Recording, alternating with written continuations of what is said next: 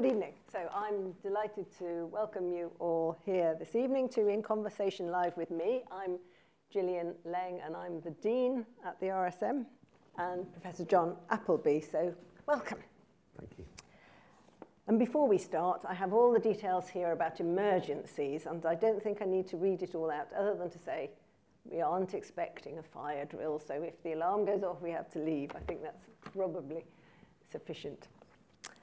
So, John, you're one of the country's foremost health economists, and you've been involved in many areas of policy making over the years. You've been advisor to the UK government and Parliament in a variety of capacities. So we're going to have plenty to talk about, and an opportunity for you as the audience to ask questions as well. There are microphones somewhere, but if you want to ask a question, just raise your hand, because it might be good to do that as we go along if there's something you particularly want to ask about relevant to what we've been discussing, rather than leaving it all to the end.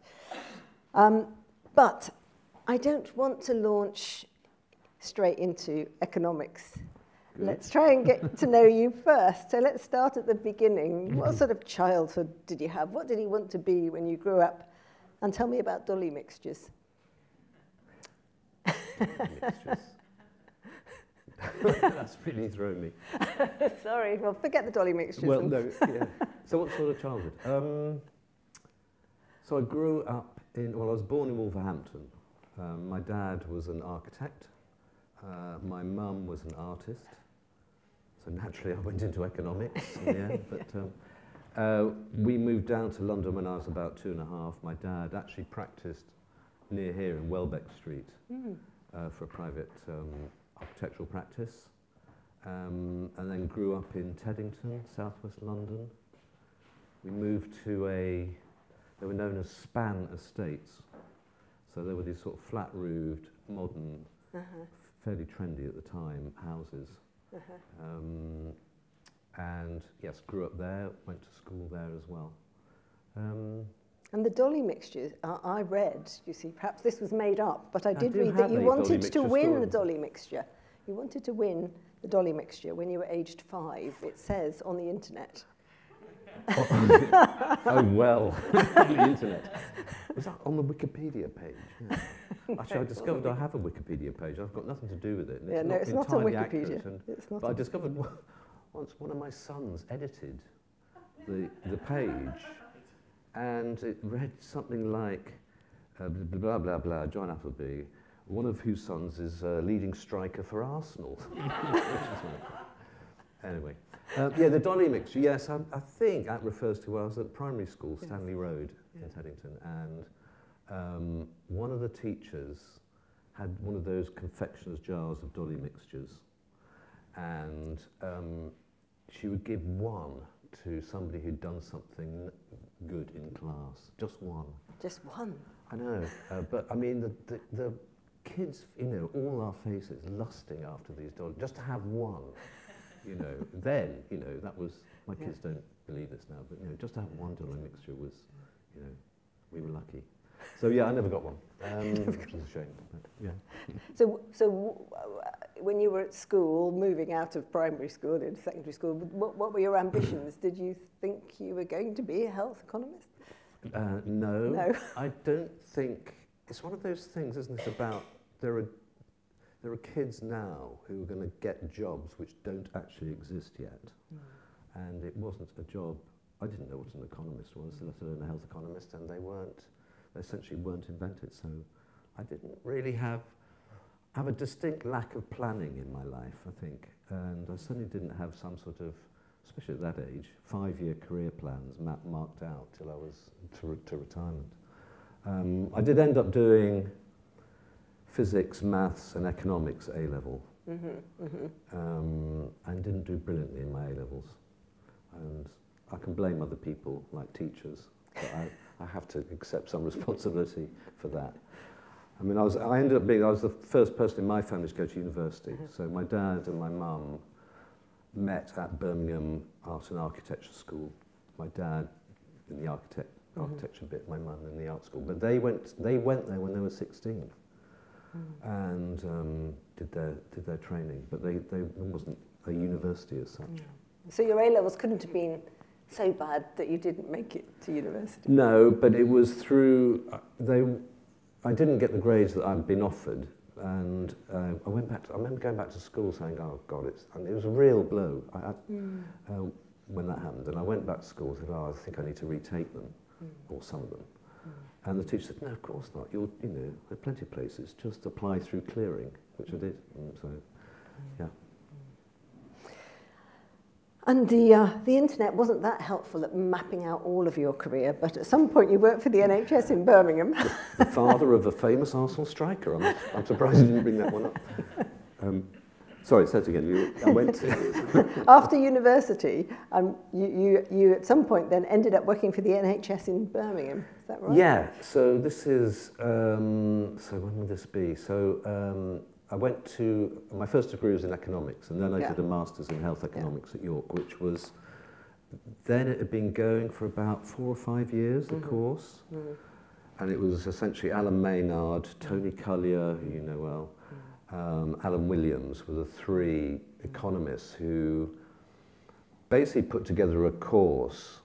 And then subsequently I worked in universities, and I realized from the other end how this works, which is, we've got these core modules, we could put them together and make a master's out of it, flog that to students.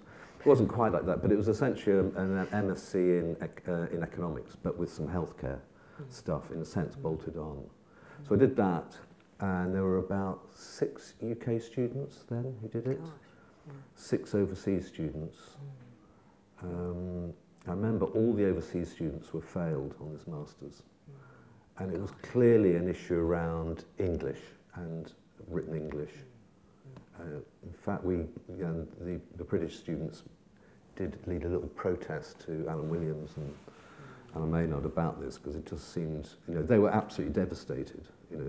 Quite a few of them sponsored by governments as well, and they'd failed. Anyway, so after that, I applied for a job working on a Department of Health project. And it was based in South Birmingham Health Authority, as they were then called. And that was essentially to see how we could collect activity data from district nurses. So how much time they spend in clinics doing this, that, and the other, and then could we cost it and produce a sort of satellite account of how the authority's money was being spent. And there were some other parallel projects in hospital as well. And blow me if about 40 years later we're just about getting there.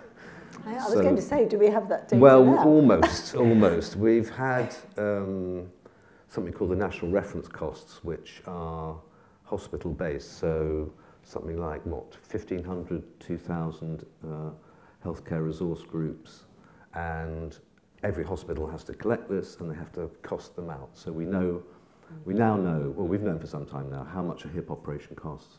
But when I started in the health service, we knew how much we spent on nurses or syringes or drugs. But if somebody asked the obvious question, well, how much do you spend on mental health? Or how much do we spend on knee operations? Nobody knew. And without that information, you couldn't really make decisions about, well, the whole set of decisions about how you allocate money and so on. Anyway, the project I was involved with was working with district nurses, which was really fascinating. And I had to redesign their diaries.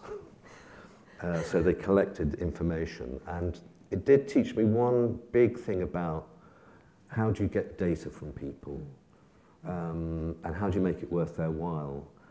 Because we were asking them to tick boxes and do times and various things. And it's a lot of work, They've got other better healthcare things to do. And so we hit on the idea of feeding back to the nurse teams their activity, and we'd chart it for them. And so we produced these charts, and it's quite interesting how competitive the different district nursing teams in South Birmingham became, like, well, our chart's going up here, we're doing more work than you, and so on. But it was a way of feeding back the data that people were actually collecting, feeding that back and making them realise it is actually real stuff and so on. I mean, it's effectively an audit, isn't it, that probably drove... It was also, that was right, that was also a good audit, and it did actually throw up some anomalies where we thought there was one team who were obviously completing their diaries in a slightly different way, and so that helped with that as well. And the only other thing with South Birmingham, then there weren't chief execs, there were district administrators, which tells you everything you need to know about how the NHS was run. It was a sort of, we are the administrators here, we're not, in a sense, managers. So I don't know why I did that, air quotes, but you know what I mean, they're not managers, they were administering a system. The money flowed down, the budget was set for the health authority, they spent it on their hospitals, which were old Victorian workhouses in South Birmingham, with walls sort of this thick. Actually, one of the jobs that I had when working with district nurses was looking at some of the supplies they had. So one of the big things was incontinence pads, which they would distribute to people in their homes. And one day I went down to see, there were two women who ran the sort of supplies department for the community. So walking frames, walking sticks, Inco pads and so on. And I just got talking to them about what they did and so on and how they worked. And they said, oh yeah, we're going to be running out of Inco pads soon. But we always do, just before the end of the month. So I asked why. I said, well, we don't have enough. And the district nurses have to use newspaper. They tear up newspaper and they shove that down the pants of old people in South Birmingham for a few days. And I just say, what? You know, this is the NHS. Anyway, it led to, well, why can't we just order some more? And they said, well, we're not in charge of the budget, nobody listens to us. So together with a colleague from this team I was working with district nurses, we did work out from some studies how many Inco pads the residents of South Birmingham needed. And it wasn't much more than they were being ordered. And we never worked out how much it cost. It was a pathetic amount of money. I can't remember offhand, something like 5,000 quid extra a year. And we showed that to the district administrator, who said, well, that's ridiculous, let's just pay. I think that's my biggest success, if you're ever going to ask me that question, was making sure that old people in South Birmingham, didn't have the indignity of, of that. Goodness.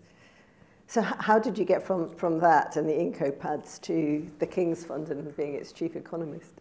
Oof. Well, well, February the 1st, I won't go day by day. No. So I worked in South Birmingham on this Department of Health project, which had a limited time, but for some reason there was a deal with the authority that I would become permanent there. And I thought, well, that's okay. But then the district administrator said, well, can you write a job description for a district health economist? And there was, I think, maybe one other health economist working in the NHS in London. So I sweated away, wrote a job description. I sent it to Alan Williams, actually, and said, is this, what do you think? I'm not quite sure what I'm meant to be doing here. And he said, well, if you can do all that, then the NHS has no problem. But he doubted I could do all the things I'd set out in this job description. Yeah, but there weren't many health economists, were there, at that point? I'm thinking NICE was set up in 1999, and in the early days, Mike Rawlins would say, we're using all the health economists in the country. He might have been over. Yeah, no, then there really wasn't. This is sort of early 1981, too. So I did that for a few years. Then I worked for, again in Birmingham, it was called the National Association of Health Authorities, NAHA, which is the forerunner of the NHS Confederation, which was essentially is a sort of a management organisation for the NHS. And in fact, the origins of NAHA, it was run by Philip Hunt, Lord Hunt now, and it was actually an idea of Barbara Castle's. So Barbara Castle, Labour Health Minister, was keen to have some organisation out of the Department of Health, in a sense arguing the case for the NHS, for more money, for this, that and the other, which would help her in her negotiations with the Treasury. So little changes over time. But so that was the origins of NAHA, and I managed the research there. Then was offered a job by, in fact, Chris Ham, who became a chief exec at the King's Fund at the University of Birmingham. And then I was asked to help set up a department at the University of East Anglia. And it was meant to be, so UEA, University of East Anglia, had done some research, and what's the area we should get into much more, and healthcare came top of the list. So they wanted to set up, they've now got a medical school as well, they set up a department, they wanted to set up a department which was, we looked a bit like the Bash Street kids, you know, the short one was the epidemiologist, the tall one was the health economist, and so on. So a group of healthcare people, researchers, and so I went there for 3 or 4 years. And then I had a call from a guy called Nick Mays. You may have, Professor Nick Mays is at London School of Hygiene and Tropical Medicine now, but then he worked at the King's Fund, and he said, there's a job coming up. And I said, whose job's that? He said, my job, I'm leaving, and you should apply for it. So I did, and then moved down to London. And in fact, the job was called, what was it called? Director of Health Systems, or something like that. Nobody knew what it was or what it meant. And I didn't really know either, but there was, King's Fund then was set up in teams. So there was a primary care team, health systems team, and acute team, and so on. And so I was running that group then. In fact, the chief economist role, or name rather, not role, but name, came up because I was interviewed on a Panorama programme by a great journalist called John Ware. And I can't remember what the thing was, but they obviously need a title. And he said, what should we call you? And I said, well, I'm the Director of Health Systems. And he just looked at me and said, nobody's going to know what that means. You know, can we call you, I don't know, can we just call you Chief Economist? And I thought, yeah, all right, yeah, go on. And so that appeared on the strapline. So I was interviewed, and it's John Appleby, Chief Economist at the King's Fund. Much to the surprise of Julian Neuberger, who was the chief exec at the King's Fund, who saw it and said, have we changed the name of your job? And I said, no, you know, it just seemed easier, and I don't think any harm's done. And she said, shall we stick with that? And in fact, chief economist, that role has a very specific role in banking, in businesses, and so on. It is a speaking truth to power type role, and it's a bit like a sort of company secretary in some ways in that role. And in fact, it's sort of taken off a bit more. I think Oxfam have a chief economist now, and that use of that name. But it is a sort of to one side of the board, as it were, or the group, and be able to say, no, it's like this, really. Not sure I ever did that particularly at the King's Fund. Yeah. Anybody want to ask any questions? Yeah, I thought I'd seen a hand at the back. There is a microphone. I don't know how loud your voice is. You can give it a go. It's just you touched on getting data from district nurses and that. I was just wondering,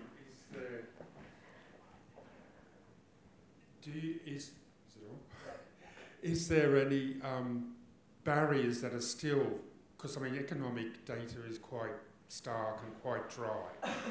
Do you, well, I mean, it depends, doesn't it? I mean, to most people. Yeah. But do you see any, do you still see the same barriers that you had back then, or are there new barriers to collecting the data? And if there are, what sort of things could you do, or could anyone do, to sort of overcome them? Yeah, that's a really good question. I think there's still the potential barriers of when you're asking people, busy people, often clinicians, healthcare professionals, patients, you know, oh, do you mind just filling in this form? You know, oh, wow, bloody hell, you know, it's difficult enough doing my job, let alone having to fill in a damn form about what I've been doing, whatever. So that's still an issue, and I think, and it's hard to, you know, how do you get around it? Well, one way is what we did with the district nurses, which is how can we make that information that you're collecting useful to you as well, directly? So you say, yeah, I tick a box here, it comes through the system, and then at the end of the week or the month, I get a report or some comparative stuff or something useful, you know. So I think that's, whenever the NHS is setting up new ways of gathering data, I think you should always consider how you close that loop. And as you were saying, Jill, it also provides a sort of audit of the quality of the data. So actually, one of the things, I mentioned the national reference costs.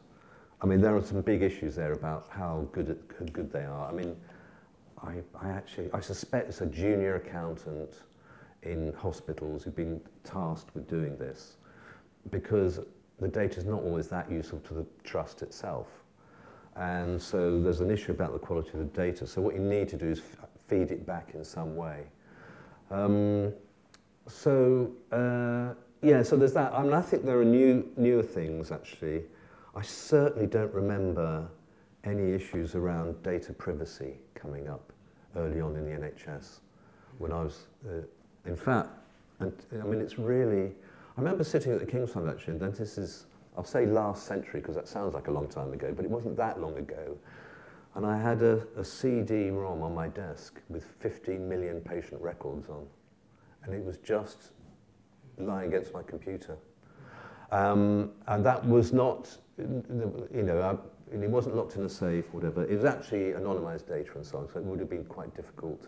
And it was encrypted, but so it would have been quite difficult to get it. But it wasn't, you know, in a sense, I'm ashamed to say, the attitude then was, you know, that's the data, I need it, you know, and we weren't really thinking of privacy issues. So I think that's a really big issue at the moment. And if you go back a bit further in the last century, when everything was still on paper, I think that privacy around that data, be it in the hospital or be it in primary care, was pretty rudimentary. But as it's become more and more digitized, we worry more and more about it. I suppose you can splurge masses of data out quite easily, can't you? That's why. But, you know, in the past. I think there also, I mean, I was part of a group with the Department of Health and NHS Digital involved in care.data, if people remember that, which was, in a sense, an attempt to get primary care data from general practice in a similar way that we had hospital data, hospital episode statistics, which are built up from individual patient records. So we know how long people stay in hospital, what was done to them, where they came from. We can work out waiting times. I mean, it's been a huge, huge benefit. But not many people really knew about it. And it started in the 1990s, and it's rolled on, and it's got better and so on. Care.data came along, and there were some data privacy groups who really objected to this. And it was partly on privacy grounds. How can you guarantee that somebody won't jigsaw some data together and work out Mrs. Bobbins over there, you know, what happened to her and so on? What about insurance companies if they get their hands on the data? What about slightly evil data, private sector data firms, and what will they do with it and so on? So all those issues came up, which was a new thing. And in the end, care.data didn't really happen, although it's actually sort of happening anyway now, to be honest.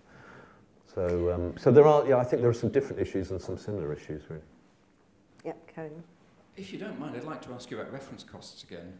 Yeah. I'm finishing up a study right now, looking at doing a micro-costing study down in a big teaching hospital on the south coast.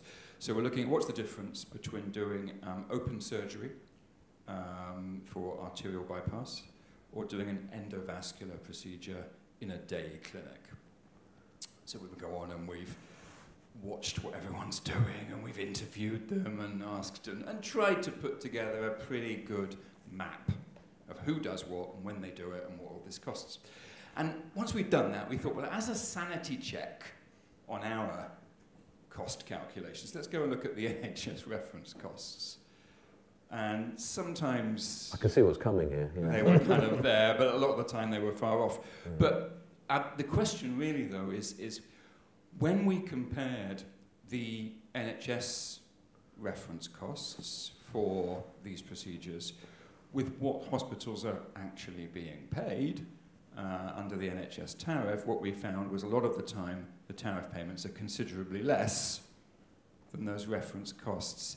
I suppose the question is, can we trust these reference costs? And if we can't, what's the point of hassling hospital staff who've got lots of other things to be doing to be collecting all of this? Well, just on the collection, as I understand, the reference costs are all done in this sort of finance department. So there's nothing in terms, so you're asking, finance people to do that. And in aggregate, they have to add up to the bottom line for the trust. So it will, if you just look at two figures, you multiply the reference costs against the activity, that should add up to how much the accounts actually say the trust spent that year. So that has to happen. But the activity is counted anyway, and that classification of HRGs goes into the computer system anyway. What has to happen is some accountant has to make decisions about how you allocate costs to each of the HRGs. And there are big chunks of overheads, so heating and lighting, how much of that should go to hips, how much should go to knees. Some of the staff costs are sort of linked directly to things, although not that directly. So all the nursing costs, what chunk of that should go to hips and knees and so on. And quite a lot of it is actually allocated in terms of length of stay. So how long is somebody staying in hospital? We know a daily cost, because we've got that from, with the accounts, as it were, and so that will determine a lot of it. So it is a bit rough and ready. I mean, there are, hospitals are moving to an even more detailed, what's it called, PLIX, patient level information costing system, is that, I think, is what it refers to. I'm not completely au fait with how that works, but it's meant to be more detailed and so on and more accurate. But again, what's the incentive for hospitals and trusts to get these numbers right? I mean, one incentive, you mentioned the payments that hospitals get, and they don't often match the actual costs. Well, that's on purpose. So payment by results, which has sort of been not faded away, but policy decisions are that hospitals don't get paid for the activity they do. It's more, the contracts have changed now. But payment by results is based on an average cost for, say, a hip operation across the whole country. So at least half the hospitals are going to be, their costs are going to be lower than that, and some half are going to be higher than that, roughly. And that was meant to act as an incentive for those with higher costs to do something about their costs. And on top of that, how do you, in a public service, encourage greater efficiency, apart from having that sort of payment system, which has an average cost? Well, the way that the Department of Health do it, and NHS England do it, is we take the money away and ask questions later. So, in fact, the tariff is set deliberately less than that average anyway. So, and that becomes, so it's 2 or 3% each year. So that becomes the efficiency saving, which they can then present to the Treasury, presumably, saying, well, this is what we're doing, And it's then up to the trust to actually, in a sense, cope. So this is the money coming in, and this is the activity you're going to do. When actually the whole payment by results thing was first mooted, going back to sort of 2005 or something, 2003, I and a few colleagues at the King's Fund, using the national reference cost, try to work out what hospitals' marginal sort of revenue could be. So if you are a typical hospital, where should you, or if you are UCLH, or if you are the Whittington or whatever, and this is your range of work you do, and these are the reference costs for all that work, which things should you stop doing or do less of? Which things should you perhaps focus on because you're bringing in the money? And, I don't know that Trust did this, and I would be, in a sense, I would hope they didn't, but that could have been one of the upshots of doing this, is that, hey, ophthalmology is doing well. It's bringing in millions. Orthopedics doing well. Let's all do that. In fact, I did meet an ophthalmologist some years ago he really got into the whole reference cost thing, and he did actually work out, he knew what his budget was, and then he started looking at the reference costs and their activity, and he realised that they were bringing in something like 5 or 10 million more than the costs. And he, armed with this information, he went to the chief exec and said, can I have some more nurses now? And plus another couple of consultant posts, because look, we're earning all this money for you. So I don't know those, but those sort of things may have happened. But it's absolutely vital data, but how do we get it from people, and how do we ensure it's accurate? And that work you were talking about, costing the NHS, if you like, was that part of the Wanless review? Because wasn't he asked by Gordon Brown to look at how much funding the NHS needed, and I think you were involved in that. Yeah, I wasn't involved in the original work that Derek Wanless did for Gordon Brown. So people may remember that in 2000, Tony Blair was interviewed by David Frost on the Breakfast with Frost programme. And Blair announced on that programme, I've been writing something about this recently, and looking at the actual transcript of the programme, and David Frost's opening questions were basically, why aren't you spending more money on the NHS? And at the time there was, do people remember Mavis Skeet? I think she died of cancer, and she'd had her operation postponed and various things, and her daughter had campaigned on her behalf. And I think Blair had been confronted by her daughter about all this. Anyway, there was a lot going on in the news about this, and Blair announced that the Labour government would spend a lot more on the NHS. And in fact, that did turn out to be the case. They spent something like 2 to 2.5% of GDP more on the NHS over the years. They committed to get us up to the European average, I think, didn't they? Yeah, so-called European average. And essentially they did. But Blair announcing this, apparently, I mean, how apocryphal some of this is, I don't know, but he'd forgotten to tell Gordon Brown, who was the Chancellor, or omitted to tell Gordon Brown. And apparently after the programme, Gordon Brown said, you've stolen my fucking budget. And, you know, I've got no more money, you know, this is it now. This is, and partly, I suppose, I never really found this out, but to get in on the act and to claw back something on this, Gordon Brown employed the ex-chief exec of NatWest Bank, Derek Wanless, to do a review, a sort of 20-year look into the future. How much do we need to spend on healthcare? And conveniently, the numbers would work out to match what Tony Blair had talked about, of course. And about 5 years, so that report came out in 2002, I think, and it recommended something like between 11 and 13% of GDP on the NHS and private care by 2022, in fact, last year. And a few years after that, Derek Wanless came to the King's Fund and wanted to work with me and some colleagues to actually look back and had the money gone in, did the NHS buy all those scanners, employ all those people, had productivity gone up, all the things that he had sort of said have to happen. And broadly, yeah, the money went in, the scanners were bought, the hospitals were built, the staff increased by 30% over 5 or 6 years, real big boost in staff.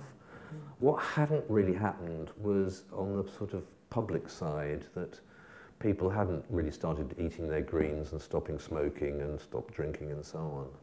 And the productivity had perhaps not taken off the way that Wanless he'd assumed it would. So, but one of the things working with Derek Wanless is that there was a chart, the one chart from his big report was these curves going into the future of how much spending there would be or should be. And they weren't straight lines just going on ad infinitum. They actually sort of bent over at some point and flattened off. And I did ask Derek, how had he got that to happen? How did, you know, because why is it just going on? And he wouldn't say, but he said, but he did quote, and actually maybe just after this, maybe we could have the slide actually. Yeah. But he did quote an American economist called Herb Stein, and Stein is famous for economists, for a law, Stein's law, which is essentially, it sounds a bit banal when you say it out loud, but in fact there's something quite deep about it. If something can't go on forever, it will stop. So clearly healthcare spending couldn't go on increasing faster than GDP forever. I mean, obviously 100% would be a limit, but way before then it would have to stop. So he just said, oh well, Stein's law. But it was a Treasury thing as well. They weren't going to have this, in a sense, open-ended line. They wanted some target into the future, and that would be it. And we sort of got there. we must look at your slide, because that bit about longer term financial sustainability is fairly topical at the moment, isn't it? You know, some of us will have read a report recently by Richard Taunt, who says the NHS won't make 100. I don't know if you've seen that, but then there was the King's Fund seminar, I think it was 2012, which asked the question for the NHS, is the next 50 years, in the next 50 years, is the NHS going to be financially sustainable?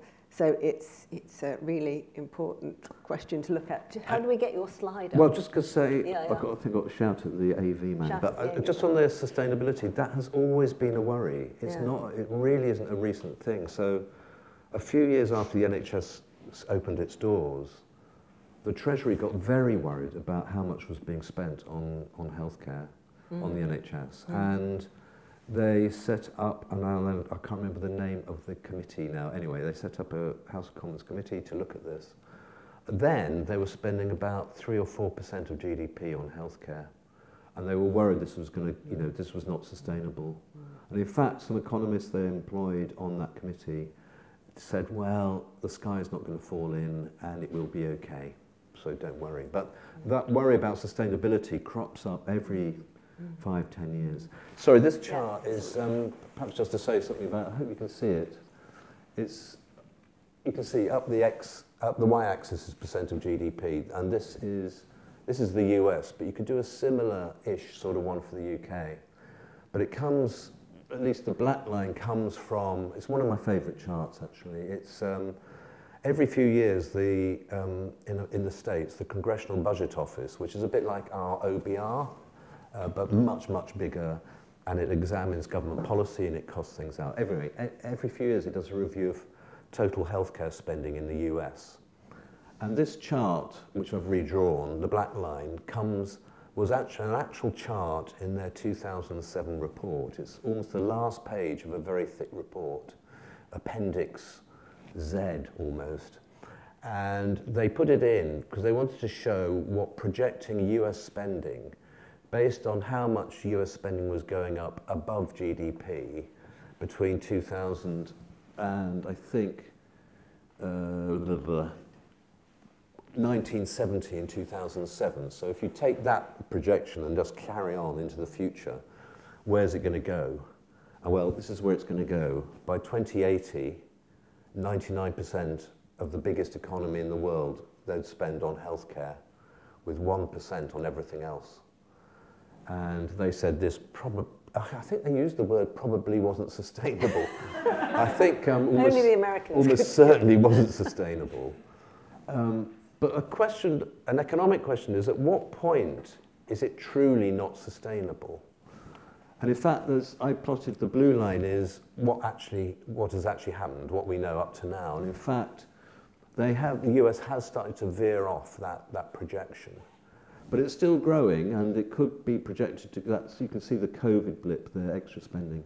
So it could be maybe a third of, as I say, the biggest economy in the world spent on healthcare, maybe. But I think, for me as an economist, it does raise a question, at what point does Stein's law really kick in, and we have to say, that is enough now? And there is an economic answer, in theory.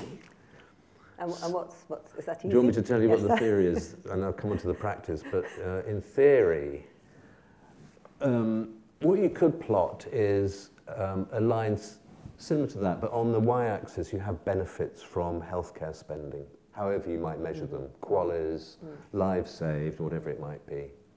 And you can even generalize that into just benefits of spending in very broad terms, whatever it's on. And you could have a line that if you're spending nothing, then you're getting nothing. So it starts at the origin. But it rapidly can go up. So you spend a little bit on healthcare and you get some, immunization and vaccinations, classic case, doesn't cost much. You get huge benefits from that. But as you go on spending, do we expect the line just to carry on in a straight line fashion? Probably not. What we almost certainly get is diminishing marginal returns, i.e. the line starts to bend over, so every extra pound you spend gets you a bit more, but it doesn't get you quite as much as the last pound you spent. So the curve starts bending. And it could be that it actually starts to flatten off and then even go the other way, so that actually you're spending too much on it, and you're actually causing ill health by spending too much. Some of you might recognise that Ivan Illich thing, yes, about iatrogenic disease. But the question an economist was asked, and this is why it's really crap to go shopping with an economist. You know, if you see a nice suit in the window, well, yes, but as an economist, what you think is, well, what else could I spend my money on? Is that suit worth it in holiday terms or whatever it may be? So everything has an opportunity cost, that you're committing money when you could be getting benefits from spending on something else. And clearly with healthcare is not the only thing we want. We want education, we want good roads, we want housing, we want a whole range we want coffee, we want iPhones, we want private spending. There's a whole range of different things we want out of the resources we have. So the question is, at what point do we trade off healthcare spending for something else, or something else for healthcare spending? So there is a notional point on the curve way before we get to 100% or 99% of GDP, where we're thinking, actually, we're losing out too much here. We're getting more health, but we're losing on education or housing. So that's, in theory, if we could plot all those sort of investment curves for every conceivable type of spending, public and private, over time, we could work out a point where 20% of GDP is enough, or 15% on healthcare, and then we want to flatten off and we'll swap to something else. I mean, you can see the practical problems with this. And measuring this sort of thing. But there is, in a sense, a theoretical answer and a way of thinking about it can't go on to 99%. But at what point the curve has got to bend over at some point, and at what point should that be? And we could, I think, work towards getting some grip on that, but I don't hold out too much hope on getting some real, there's no real technical answer to that. Any questions from the audience? Yes, in the oh, you've got the mic. I'll come to you then. Can I have it? Yeah, you've got it.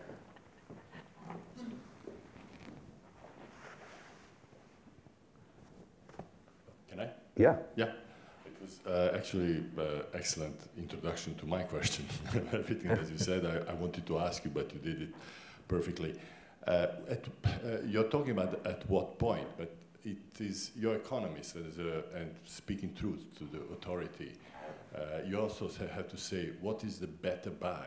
Because we are buying now services. I'm not interested in service. I'm interested to buy health as a buyer, and that's a public.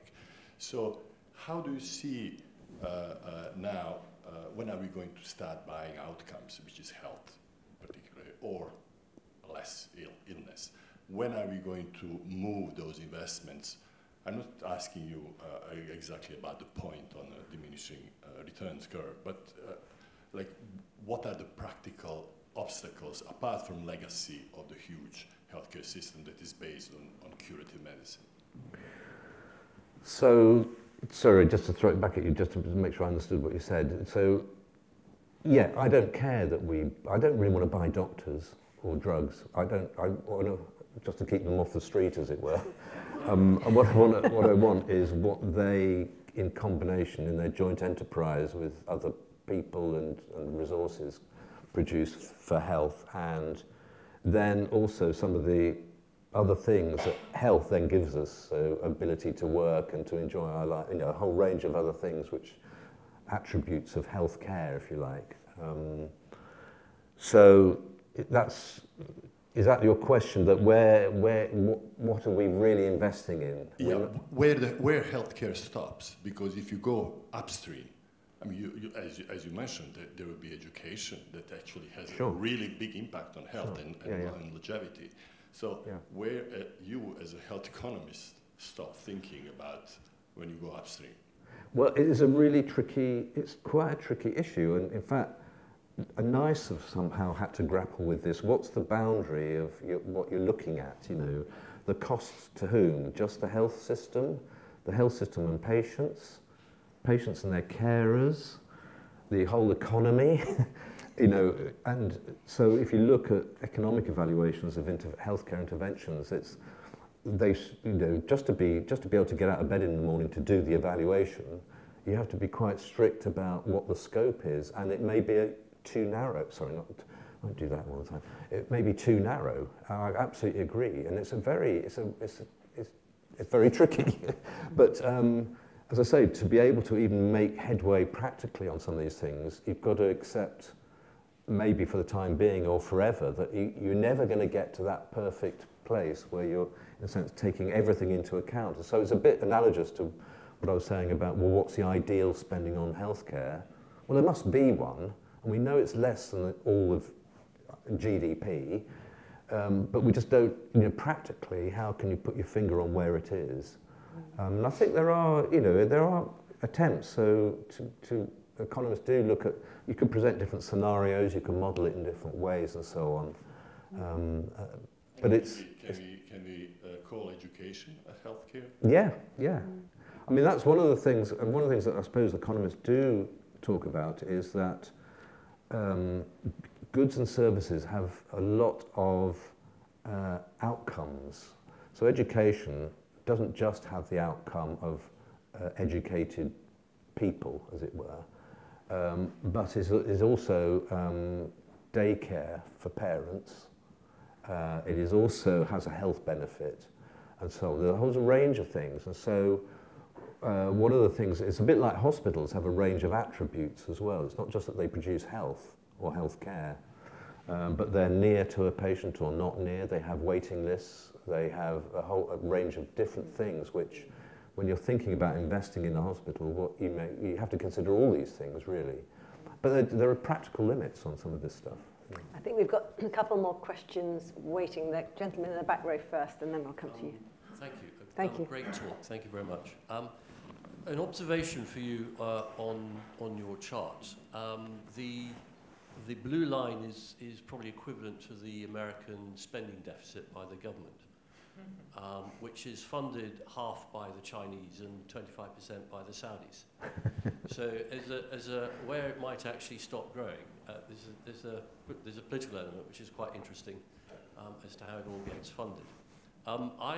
So that's as an observation. I'm a product of NHS parents. I've been in and out of the NHS all my life, economist, accountant, and a member of this glorious society. And I've had discussions about funding NHS and how you go about efficiently reallocating resources. So my question to you is, you're being promoted now to being chief executive of the hospital in Utopia. Right. What's your dream hospital look like from the point of view of allocating resources and, on the other side, accountability? Okay, have we got another? We've got to get that 3 minutes. 3 minutes. Go. All right, let me just try and tackle that. I mean, so I'm in charge of a hospital. Sorry, slight sidebar. One of my sons used to have a game called, and it was a video game, computer game called something like Hospital Manager. It wasn't called that, but it was something like that. And sorry, I will answer that question, but it's just set off this thing. It was basically, the game was managing a hospital, and it was brilliant. It was rather sort of Lego-ish figures in a sort of cutaway hospital, and the game was basically patients came in the door, and they were treated, and then you earned money, and as you earned more money, you could build another clinic or whatever. And so the object of that game was to build a bigger and bigger hospital. So that was the one outcome. Although along the way, it had very funny names for the diseases, like bloaty head. And the treatment was a doctor just stabbing these heads, which would make a sort of farting noise as they went down again. And in fact, there's there's something about all these names. And also MRSA would build up, and it would physically build up in the corridors as lumps of purple stuff. And then you had to employ, and if you got too much of that, the patients got ill and you lost customers on. So you had to then employ people in brown overalls with brooms to sweep up the MRSA, and they just sweep it out the front door or something. So but that was just made me think, setting the objectives, or in a sense the contract with whoever's paying, that's quite a big thing in economics, is how do you do that? How do you design a good contract, and what should the objectives be? So there's something, I suppose if I was in charge of a hospital, what I'd be trying to produce is health. So how do I, for my bucks, get the biggest bang in health terms? So one of the things I'd need to do is start measuring health. I'd actually have to start, so one of the things I did when I first started working at South Birmingham Health Authority as the grandiose title District Health Economist was filling in a form, collecting activity data. And one of the things I filled in was these activity and waiting times, SH3s. I don't know whether that's been lodged in my brain somewhere, that's what the form was called. And I'd fill in tick the activity, and the categories of patient activity were dead and discharged, and discharged dead. So that was essentially, is actually worse than Florence Nightingale's categorization of relieved, unrelieved, and dead, and so on. We had a worse category of outcome for the hospital. And economists, actually, health economists, and Alan Maynard in particular and others, were very big advocates of patient-reported outcome measures, and so that would definitely have to be something we really measured in a comprehensive way throughout my hospital, as I'll call it. And otherwise, sort of what's the point? And we can, I think, asking patients, and I mean, it's been a big disappointment, I think. The NHS did get enthusiastic, and the NHS England Department of Health did get enthusiastic about PROMs quite a few years ago, and at one point ended up with 3 interventions, I think, hips, knees, and can't remember the other one. I think we're still collecting PROMs data on hips and knees. And it is a before and after the intervention, and it's a form, and you tick various things about your health as you see it. It's a vital, things like that are vital in terms of NICE's work. You can't construct qualis otherwise. You've got to know what the quality bit is. And who better to know than that than the patient?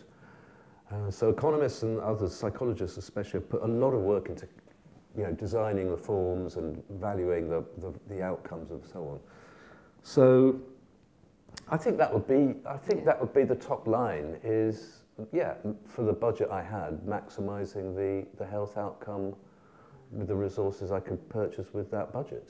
I mean, but I suspect you'd probably rather not have that job even in Utopia. No.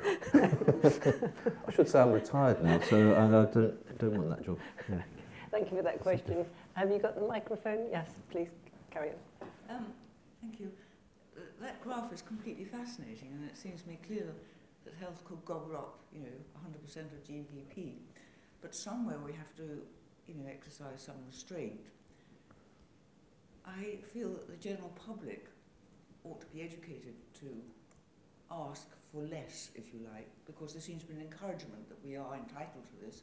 We're entitled to all sorts of treatments, however futile or however, cancer treatment, for example, at the end of life, the expense of cancer drugs, which might prolong life by about 3 months. Should we not be more open and say, quality of life isn't good, and we can't afford this sort of thing? End-of-life care, terribly expensive overall. Are we just prolonging things too much? And just, is the general public asking, and some hospital consultants asking for too much? I think there is some evidence, isn't there, that if you do sort of set out all the pros and cons and risks and benefits of different treatment options, that patients on average will go for the cheaper, less invasive things.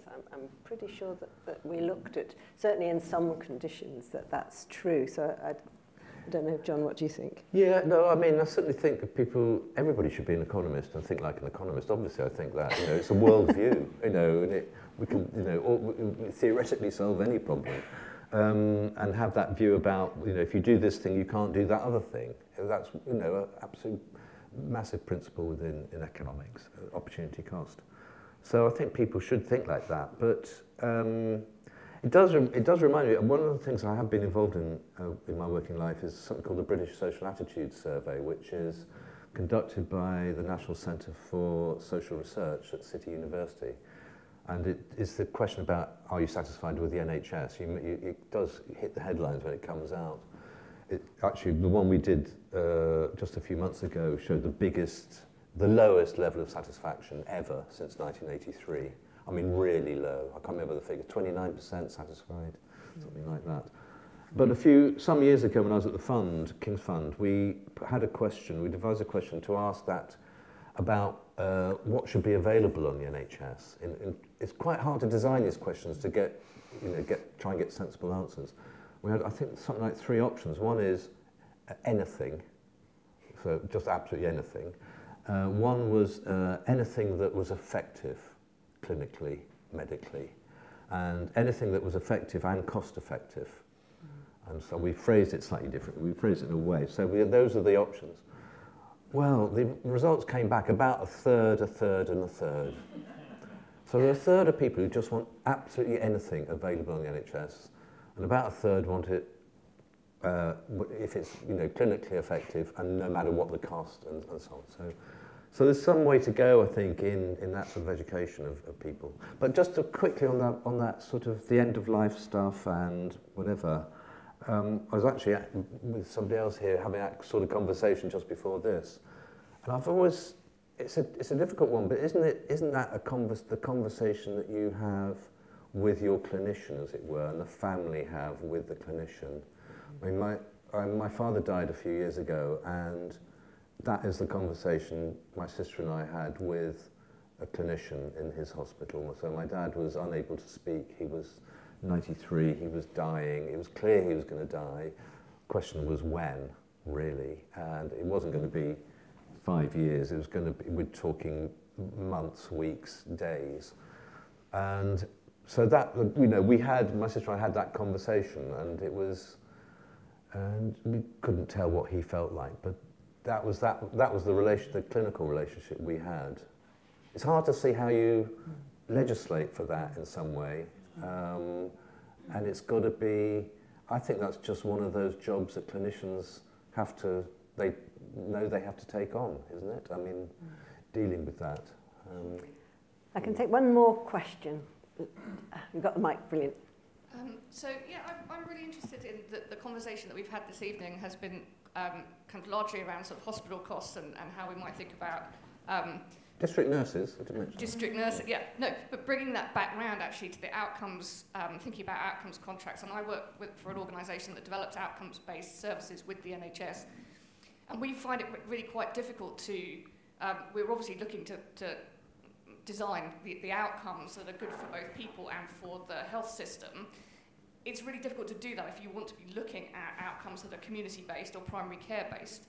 It's really quite easy to do if what you're talking about is a notional economic value that is in an acute hospital. And so we are often developing services that are looking at kind of proxy outcomes. So in other words, less time spent in hospital rather than, better time spent in the community or, So I just wondered if you had any thoughts about how we might kind of bring those two things together and bring it back round to your data collection in the community. How can we kind of incentivize that really? And I know that's a really, really good outcomes-based services are very empowering to staff. A lot of what we've been talking about this evening is how do you get staff really engaged in what they're doing? And that might be one way, but any thoughts on that? Well, just on that, as an economist, don't use words like cost effectiveness, cost improvement program, productivity, efficiency. Those are, they're important to economists, I would admit that, but what they really mean are better quality, more people treated. That's what they're about, really. And so when I talk to clinicians, I try and avoid using words like productivity and efficiency and so on. Sorry, just on the sort of data stuff, I've been involved, or I was involved in, just before I left or retired from Nuffield, in a NIHR-funded rapid evaluation work. And one of the things we tried to evaluate was something called Red Thread, which is a charity working with clinicians at UCLH in the Children's Emergency Department. And they're dedicated to supporting kids who turn up with stab wounds, essentially, and other trauma. And so these kids will turn up and they'll be stabbed and they'll be treated by the NHS and traditionally, in a sense, patched up and sent out again, crudely.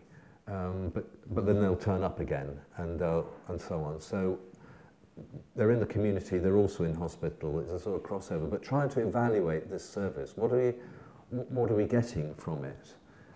And we did, in the end, resort to avoided emergency readmission, which is sort of, yeah, okay. But in fact, really what Red Thread wanted, and we wanted as well, but it's so difficult, is not engaging too much with the criminal justice system, doing better at school, being a happier person in life generally. And there's a whole range of other outcomes. It's a bit like going back to what does a hospital produce? Well, it produces dead people and alive people. That's one crude way of measuring it.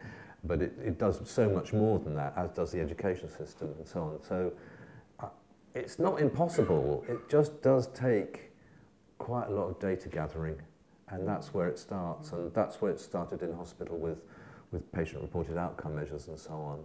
And there are ways of finding out how happy people are. I mean, economists have done this a lot in lots of different fields, where you think, well, how do you know? How can you measure that? You can't measure that. And in fact, you can measure it, usually just by asking people in a clever way. You know, you can devise ways of asking people. So it is really important, and it can be done. I mean, I can't think really of a situation where it can't be done, but it takes money. You know, collecting information isn't costless. That money could be spent on something else. So you've really got to. How do you demonstrate the return on information gathering? It can be hard. Yeah. So it's tricky.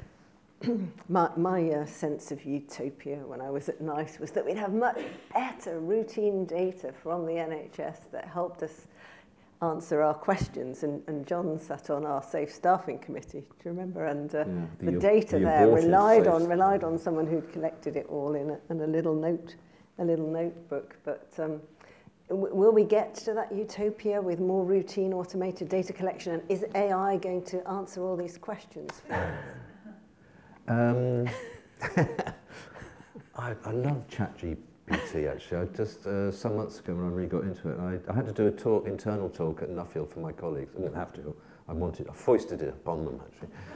But what I was playing around with ChatGPT, which for those of you who don't know is a large language model being made open access for the public, and they're gathering data, but it's also you ask questions and you get some very nice polite replies back, which may or may not be true, which is interesting.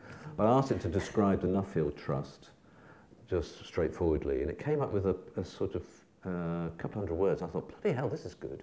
Oh, it must come from our website. So I went to our website, and it doesn't. No. It didn't come from our website. Not even, not a single sentence. Then I got into asking it whether could it do it in the style of J.R.R. Tolkien, or Damon Runyon, or West Coast surfer dude, and so on. And it came back with, it was very impressive in that sense. I do wonder though whether AI could be used based on, so you don't have to maybe do a census of all patients, i.e. everybody. Even if you had some sample data, you could use AI to start as a modelling exercise, and it could actually then use that data could be used itself. Or you could even use AI to generate, in a sense, artificial data, but which is true. It's describing actually economists have a word for that, a stylized fact. We know this thing's true, but we don't quite have the data yet to prove it. But we know it's sort of true, it's stylized fact. In fact, Patricia Hewitt, who was a Labour Minister of Health when she first got into office, apparently said to her civil servants at the Department of Health, "Can you bring me the model of the NHS you use?" And the civil servants, I think there was quite a lot of, well, we don't have one. And they actually commissioned, I think, Frontier Economics. I don't know whether they actually ever produced anything in the end, but you can use AI to in a sense, generate a world of data, and so that may be a possibility. Well, listen, we are just about out of time. So final question from me, which is, in the future, we've had the next election, we've got a new government. I won't speculate on what flavour, but what advice would you give that new government about funding the health service? I think there's no doubt the NHS needs more money at the moment. I mean, COVID was an absolute. I mean, it was just terrible for staff, for the whole system. When we're still suffering from that. Or the NHS is, in terms of the impact it's had on a lot of NHS staff and so on. The NHS is still not back to producing the sort of activity that it was before COVID. Waiting lists have been getting worse and worse for actually quite a few years. It's not just COVID. It's looking at 7.5 million people on an elective waiting list. I mean, that's pretty bad. People are waiting a long time. So there's no easy solution to it, but I think more money is part of the solution. But perhaps not the black line. Perhaps not the black line, but I do wonder whether there should be some commitment to, a bit like another Derek Wanless, actually. Let's try and bring in the public around that as well. So what is the debate about the money and what it can buy, and what we're prepared to give up for that? How much? I mean, education could really do with a huge bung of money, and I think everybody knows that. So are we getting to that point where these trade-offs are becoming a bit more apparent, I think? I'll thank you properly in a moment, but before I forget, I must remind everyone that the next In Conversation Live is on the 14th of June with Melanie Reid, who you might be aware of. She's going to talk about the impact of catastrophic spinal damage. So if you can come to that, please join us. But thank you so much for those fascinating stories. I think everyone really enjoyed it, and thanks to you all for joining in too. Thank you. Thank you.